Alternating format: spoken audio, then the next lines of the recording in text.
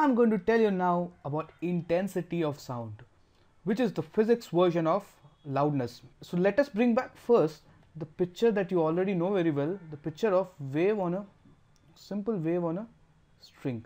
Okay, in this case what's happening is that I have a source which is undergoing simple harmonic motion, okay, and it's transmitting power to each particle in the string. So look at this, the last particle would have got power from the previous particle, the one from the one before it. So each particle is just transmitting power to the next particle. So no power is lost in an ideal wave on a string, and power is sort of enough for us to understand the whole picture. Okay, but now let's talk about sound. Sound is a 3D wave. Yeah, but we will consider a 3D wave, a 3D wave of sound, but a simple case when it's traveling only in one direction. Okay, so what we have over here is a piston cylinder arrangement.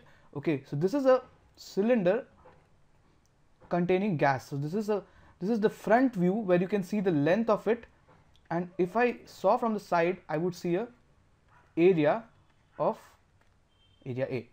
Okay, so what I mean by this is there is some, let me rub this off. Yeah, so there is some air inside this cylinder. Okay, so what I'm going to do is I'm going to divide it into few layers. Okay, and the source over here is the piston, which is moving in simple harmonic motion. Okay, so what we'll get over here is planar wavefronts. You've learned about wavefronts. In the simple case like this, I'll be getting a planar wavefront. So how can I imagine this? Suppose I am standing over here, okay, and I'm innocently holding a sheet of whatever, say aluminum, and there is some huge speaker somewhere in the room, huge sheet which is vibrating. Okay, so when it's vibrating, it's producing planar wavefronts, of which a part I'm going to consider. Okay, because this is the region of the room in which I am standing, say a corridor or something. Okay, so I am getting planar wavefronts like this. And what are wavefronts? I hope you remember, they are just a collection of the particles having the same phase moving together. Okay, so energy over here, unlike the case that we talked earlier about, unlike the case of wave on a string where each particle gave it to the next particle, here the energy is going to get distributed over here. And I am very innocent, because I am holding a sheet and I am expecting all of this energy to get collected over here. That's not going to happen, that's not going to happen, because the energy that I am going to get is only equivalent to the area of the sheet I am holding. Are you understanding this? That tells me that we need a new physical quantity. Okay, and that's why we invent physical quantities when we find a new reason for it. Okay, so this is what is defined as intensity. So intensity is equal to the power, basically the power I'll be getting if this were 1 meter square. If this were 1 meter square, I will be getting the power equal to intensity. That's how it's defined. So it's not 1 meter square. If it's a meter square, then the power is divided by the area. A is the area, is what we call as intensity. I hope you got this. Okay, so we need intensity only in 3D waves. So let's bring back this picture of piston and cylinder. Okay, this is going to help us understand this problem even better. Okay, so let me consider this area, the area between this region. Say this is a compression, this is a rarefaction, this is another compression. So this suppose has a length x, and I am freezing time here. Okay, so waves have just, the compression, rarefaction have just reached this point. They have not gone any further. This is the time I'm going to consider. Okay, so this x length has a volume of x into a, right? Because x is the length and a is the area of this. So how much mass will be there in this? Yes, the density into xa will be the total mass of x. Why am I talking about the mass of this? You will understand, because I want the energy contained in this x region. Okay, so if I take, if I consider a very thin layer of air, and that's what we call particles in sound. Okay, this is what we call a particle in sound. Okay, a thin layer of fluid, and let me call that, say, a layer with a mass of mp. Okay, if I consider this layer, I know that I'm using a point. I'm going to use a point to represent it. This is just undergoing simple harmonic motion. Okay, if this is undergoing simple harmonic motion, I know that the total energy is going to be constant always, equal to kinetic energy plus potential energy, and this kinetic energy and potential energy will always be changing, but the total is going to remain the same. Okay, so let's take a convenient point, the midpoint. That is when the displacement is 0 for this layer, which we call a particle, is the energy is just going to be equal to kinetic energy. Okay, because there is no displacement, the potential energy will become 0 and the total energy is equal to Ke max. Okay, and just like I told you in the last video, the displacement amplitude of a sound wave is given by S naught.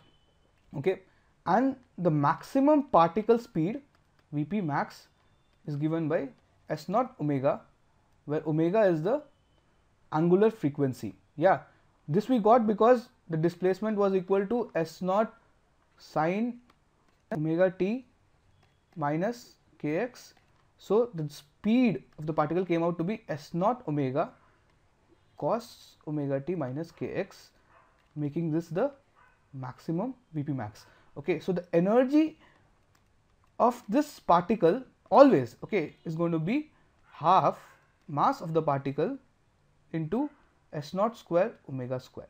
Okay, so now in this whole region X, there are infinite such, thin layers of air which we are calling particles, and each layer will be having this much energy. Okay, so what is the total energy of the X region? Summation of the energy of each particle. So this is nothing but the total energy of the X region is equal to half into mass of the X region into S naught square omega square. So the total energy of the X region is nothing but half into rho into X into A S naught square omega square. Very simple. Okay, so this is the energy contained in this X region of the wave. So now let me consider how to find the average power. Okay, average power is the energy that this piston, this oscillator is giving to the wave in 1 second. So I'll allow it for 1 second to oscillate. If it oscillates for 1 second, imagine how much new region will I get where the wave penetrates. It's going to be V into 1, where V is what? Wave speed. Okay, because speed into time is the distance. So V into 1 second will be the length of the region where the wave penetrates in 1 second. Okay, so how much energy will this V length be carrying? Okay, for that we have to do nothing but substitute, instead of X, I have to substitute V. So energy, this X in 1 second is carrying is equal to half rho V A S naught square omega square. Pretty simple, right? And what is the energy that is going to be produced in 1 second called? Yeah, average power. So in 1 second, the energy that this wave gets is called nothing but average power. In other words, coming back to a previous picture of wave fronts, me standing over here holding a sheet. Okay, this P average tells how much power is distributed in this whole wavefront. And what is the area of the wavefront? Area of wavefront is area of the cylinder. So the area is A.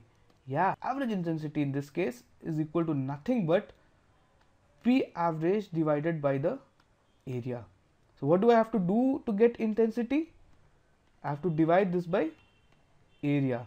Divide this by area and do the favorite thing that we have to do, cancel out this A. Okay, so intensity is now the intensity that is the power I'll be getting if this were 1 meter square is equal to half density of the medium, speed of the wave into S naught square omega square. And that is the story of intensity.